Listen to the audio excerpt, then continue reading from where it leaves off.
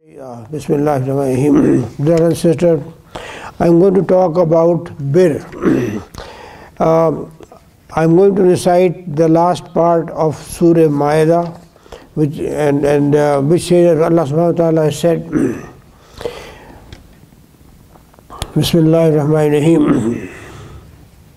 وَتَعَاوَنُوا بِالْبِرِّ وَالتَّقْوَى وَلَا تَعَاوَنُوا عَلَى الْإِثْمِ وَالْعُدْوَانِ وَاتَّقُوا اللَّهَ إِنَّ اللَّهَ شَدِيدُ الْعِقَابِ. And cooperate with them in matters of bir, which is mercy, compassion, kindness and justice and ihsan, and do not cooperate with them with sin, disobedience and matters of prohibited commandments. And fear Allah subhanahu wa ta'ala, for indeed Allah's punishment is very severe. This commandment is for Muslims, but it's really for Muslims and non-Muslims. Generally it is easier to work with Muslims, but please don't mind my saying that there are Muslims who do not cooperate because of either ignorance or arrogance. We are in America, which is a non-Muslim country.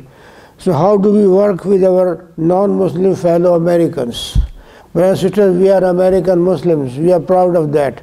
We were not invited here. We came on our own choice. So it is our responsibility to abide by the law and be lawful American citizen Muslims. And among one of the rules, Allah subhanahu wa ta'ala has said that we have given you this life as a trust, and your property is a trust. But not for just Muslims, for all mankind, the life and property is a trust, and we have to respect each other's trust. Now, safety regulations, security and traffic rules are laws of the country. So we have to make sure that we follow the safety and security regulations. Now, these regulations are divine regulations. They are not the regulations of America, Europe. They didn't invent that or give an idea. And I'll give you the example in a minute. When we are driving, we should follow the traffic signs. We should not break the speed limit. And we should not pass the red traffic lights and stop signs. The scholar Hamza Yusuf has said, if you deliberately pass a red traffic light, make astaghfar, because you have defied Allah's rule, not just broken the local law. So this is what you have to understand. And now you are at a stop sign, and you want to rush to go through and don't worry about the other person in front.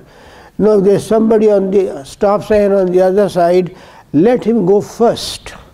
If you do that, that will be a sadaqah for you. As a charity, Allah will reward you for that, and you will see the other person waving hands to you with thanks and appreciation. Simple things we can do to avoid Islamophobia and all kind of garbage we see in the media and everywhere else. Because our interaction with the common man is more important than our interaction with our everything else. And it is our behavior and character that will put us up than anything else. Prophet ﷺ said, if somebody's deed puts him down, his heritage cannot raise him up. Let me give you an example of our own Islamic center.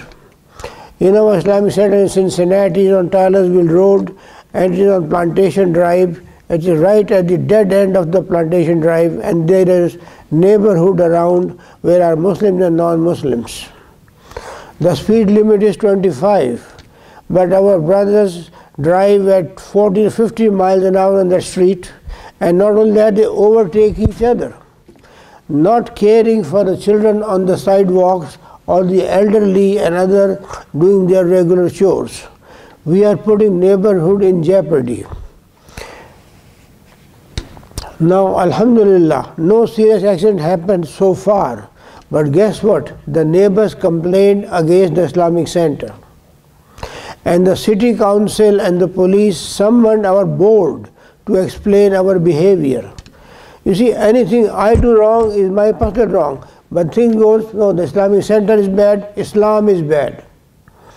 So everyone have to see if they are doing something wrong, it will not just be because of my own action. It will say it's because of the Islamic Center or Islam itself. And you know how politicians are exploiting the situation right now. So our board went to the city council and explained to them that yes, we respect the speed limit, and we on our Jummah khutbahs and other sessions, we keep emphasizing to our people, please stay on 25 limits of miles an hour or less and take care of the neighborhood, because there are children playing and the elderly on the street. And the board said, we feel free to give them tickets if they overspeed. We don't mind. And guess what? The police came and they ticketed 3-4 people for $300 to $400. And guess what? The speed limit people got the message. Brothers and sisters, isn't that a shame that we are afraid of the cops more than we fear Allah subhanahu wa ta'ala? Astaghfirullah. Now, why should we violate the rights of the neighbors when endangering their lives and property? Prophet ﷺ said, when Jibreel came to me with any revelation, he emphasized two things extensively. Number one, to use miswak as often as possible and take care of your neighbors. Neighbors, Muslims or non-Muslims. Brothers and sisters, it's important. He said, I was so scared by this repetition that Allah will say, the neighbors have a right in your inheritance. We remind our fellow Muslims at the Jummah khutbah and other times to respect the neighborhood and follow the speed limit, yet people neglect this recommendation. Now, let me give you a couple of examples of my own experience. I got my last speeding ticket 30 years ago. We were driving to Florida through South Carolina, and I was in the fast lane speeding. I wasn't sure, and I was new in the country. A cop was coming from the opposite side, and he followed me and he stopped me from the side, and he gave me a ticket of $150. $150 in the 1970s worth now $500 or more dollars. And he said, you have to pay me now. I will not wait for you to send me in the mail. Pay me now, or I'll arrest you or take you in the jail, and the judge will decide in the afternoon what to do with you. I said, I don't have that kind of money. He said, credit card. I said, I have credit cards. Sir. We don't take credit cards. He said, come to the bank with me and get the money out of the bank from your credit card and pay your fine. No, not doing anything better. We went to the bank, got the money out and paid him, and he let me go. And I felt bad, and everybody felt and frustrated, but then I began to think, why was I speeding? Maybe the cop was right. I was endangering myself and my family and others on the road. Suppose I've had an accident and would have killed somebody. Would I live with my conscience all my life with that? Then Allah subhanahu wa ta'ala guided me. And alhamdulillah, since then I've not had a speeding ticket. And I drive 2 or 3 miles below the speed limit. And guess what? The children my behind pulling my hair and said, Dad, go fast, the road is clear, there are no cops.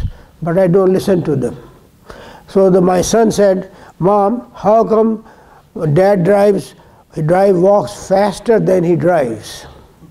Anyway, that was one incident.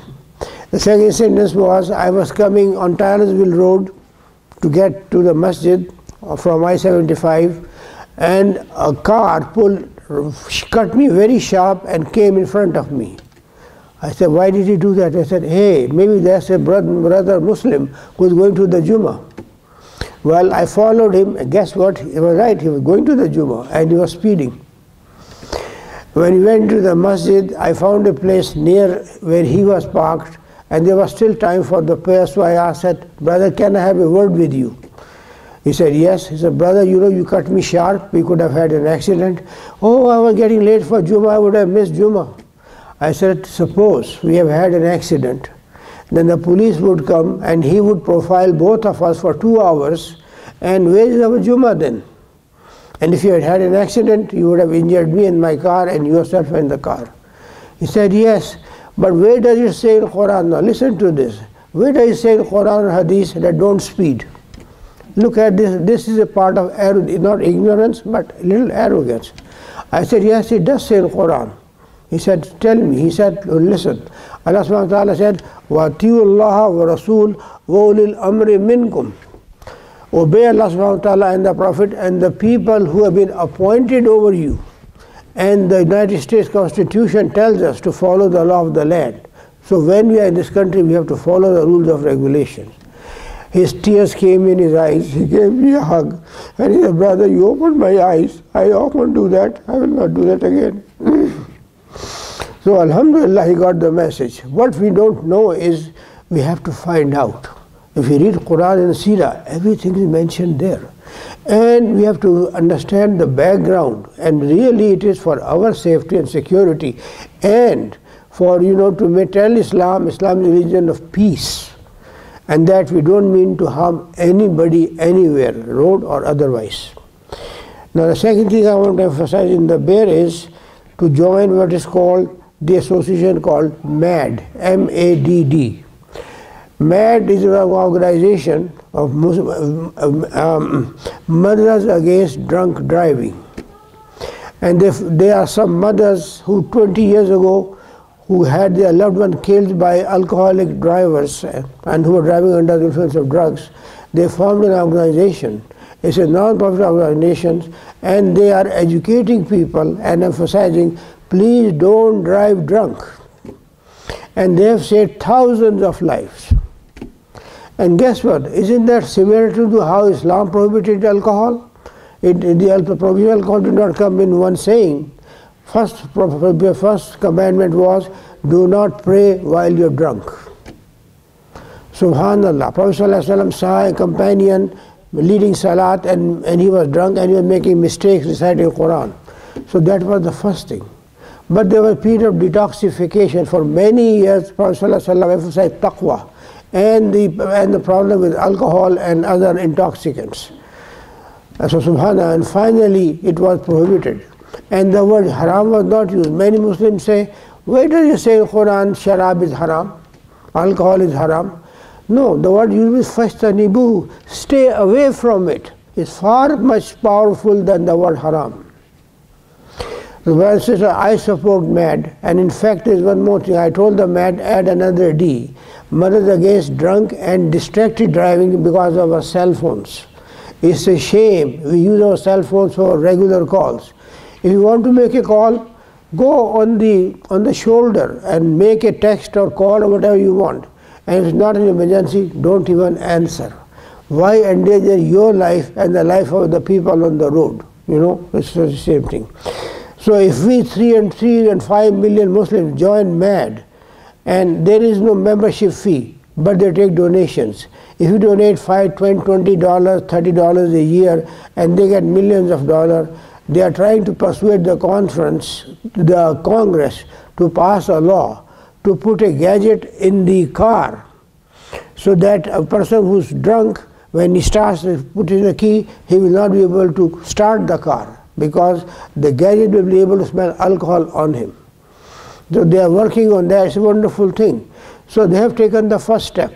So brothers and sisters, let me tell you something. If 3 to 5 million Muslim Americans pour millions of dollars in MAD, it will give them an idea. Why are Muslims interested in saving American lives? You know what I am saying? If you see, money talks. And when they get the money and the funds and the Congress passes regulations, then it will give them an idea. Maybe we should look at the Muslim to see why they are saving lives, why they think alcohol is bad, and why is alcohol prohibited. And who knows, one day Allah subhanahu wa ta'ala will guide them. They should stop, the people should stop alcohol and drugs altogether. Now let me contrast it with the regulation of prohibition. About 20 years ago, Congress with a stroke of a pen said, no more alcohol. No more alcohol. Well, sure. The shops were closed. Alcohol was not manufactured or sold. Well, guess what the people do? Since they did not educate the people and there was no detoxification period, people started brewing beer and everything in their basements. So there was a lot of bootlegging in the north and Thousands of people became billionaires because of that. And right in Kentucky there was moonshining, from which people made a lot of money. So brother, sister, see the difference. Allah subhanahu wa ta'ala, when He puts a commandment, He gives you, He educates you and gives you time to understand before He makes anything haram. He makes anything haram.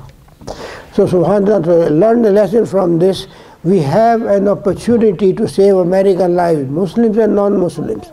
We put the money, have them in their conferences, and someday they will have in their mind, why do Muslims do that? Why are they interested in American Muslim lives? And that is this will counter the Islamophobia. When they will see Muslims are doing such a bir, this is bir and ihsan on the American people and on ourselves. The other thing I want to emphasize is our role in the political process. This is an election year, but most of our Muslim brothers have this wrong impression that why should we bother to vote in USA since this is a non-Islamic state. This is totally illogical. Brothers and sisters, we are American citizens. It is our constitutional right and constitutional duty to vote. And this is a privilege that is not there in so many Islamic countries. Now, let's see what Prophet ﷺ said.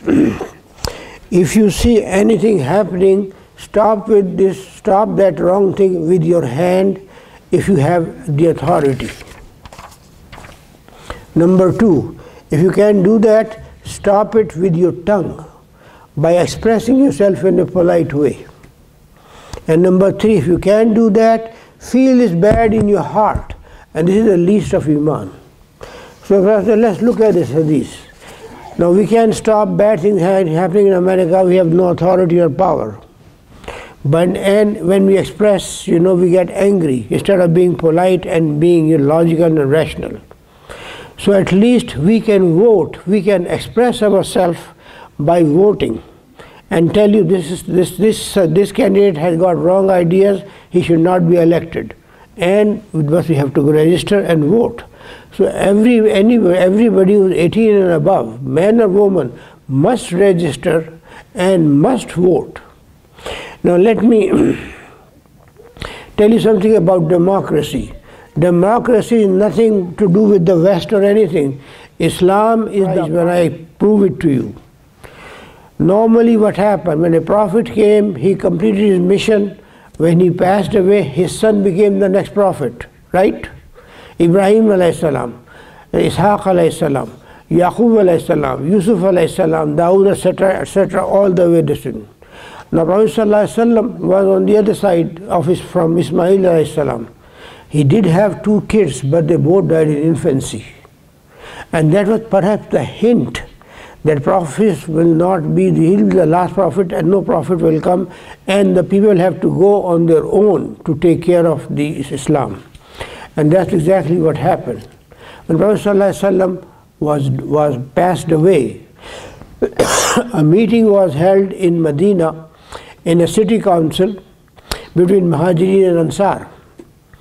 And they were decided that they should appoint an Ansar to be a Khalifa. But Abu Bakr and Umar radiallahu ta'ala anhu were there as well, and there were some other Muhajirins. So Umar radiallahu ta'ala explained to look, Ansars were wonderful. He exalted the Ansars because they helped the Muhajirin to settle down in Medina.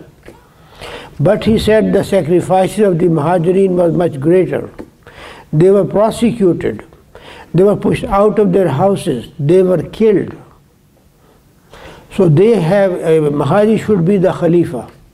With some discussion, he nominated Abu Bakr radiallahu ta'ala anhu as the first Khalifa. And it was accepted. So number 1, nomination. Number 2, there were discussion about who to be the Khalifa. Abu Bakr went to Umar, he went to Usman radiallahu ta'ala anhu, Ali radiallahu ta'ala anhu, Ibn Talha and others. He said, you be the Khalifa. But he said, no, Abu Bakr, you are the best person to be the Khalifa. So nomination, discussion, primary, secondary. Now, election. 3 days in Medina after Fajr prayer, Abu Bakr radiallahu ta'ala said, O people, I have been nominated to be your Khalifa. do you accept me as your Khalifa? Do you give me your bay'ah? For 3 consecutive days, and everybody 100%, yes, we want you to be our Khalifa. That was the bay'ah, that was the vote. So it was Islamic. It was Islam who started this process of democracy. See, primary, secondary, and election and acceptance. So subhanallah, alhamdulillah, we have to thank Allah subhanahu wa ta'ala that He guided us 1400 years ago to follow the right thing. And then democracy has spread. And the West is proud of that, but really they are practicing what Allah subhanahu wa ta'ala and Muhammad has taught us in 1400 years ago. So therefore it's very important. So everybody should register and vote. Now, if you do not have the information about the candidates, talk to your Islamic center. There are people here who know about the politicians. And we should respect all the politicians of all parties, Republican, Democrat, Independent, whatever. Because whoever wins, we have to work with them, with cooperation, with politeness, with compassion, to achieve justice and harmony for not only for us, but for all the people in America. Plus, our behavior, and if you get the right candidate, will change and will shape the foreign policy of America towards Muslim countries, so they can live in peace and not have the chaos right now that we have. So number one, our expectations, our knowledge, and our behavior and service to America. That will stop Islamophobia, and not anything else, that all the wazes and all the things we say in the messages and here and there. So brothers and sisters, remember, your service to America, your behavior and your character will achieve more than your words and everything else. Now, well, look at this. We right now have President Obama as our president. He has opened the door for everyone else. Now we have 2 Muslim senators. One is Keith Ellison somewhere in Massachusetts, and there's another some like Mr. Shaw in Indiana. But don't be surprised if your grandchildren will be a senator, a congressman, a Supreme Court justice, and even a president in the White House is coming. But we have to prepare for it. We have to spend time on it, understand it, educate ourselves, and prove ourselves worthy to be the leader in the United States at all levels, in all walks of life.